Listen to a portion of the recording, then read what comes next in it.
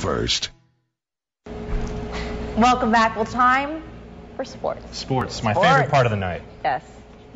Our focus tonight is the Anderson Girls High School basketball team. KRCR News Channel 7's Bonnie Valina has the story of a senior guard whose behavior off the court is the perfect example for leadership.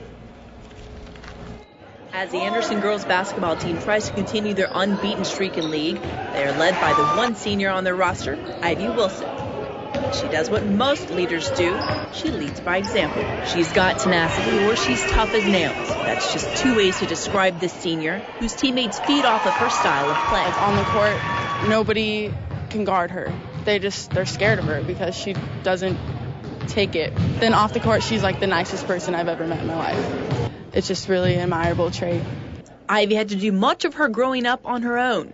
The senior, who lives with just her older sister, persevered through a childhood without a lot of adult guidance. I've grown up basically like doing what I have to do to like go to school, waking myself up, being an own adult. I think I want to do something greater in life. I want to do something for myself. The Anderson girls basketball team is full of underclassmen with talent. Coach Keith Krantz notes the girls learn from their one senior both on and off the court. She never asked for a break in anything, just because she's just a really tough kid. She just goes out and gives everything she's got every minute she's out there. And the team's chemistry follows them even when they're not in their jerseys.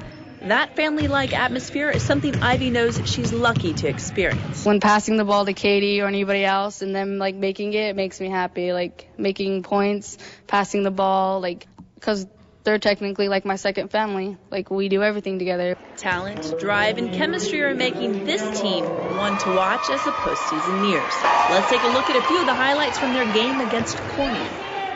Corning's Marissa Vinson dishes in their first 2 points. Anderson's Katie Nunley is dominating from underneath. Easy basket, 9-5 Anderson.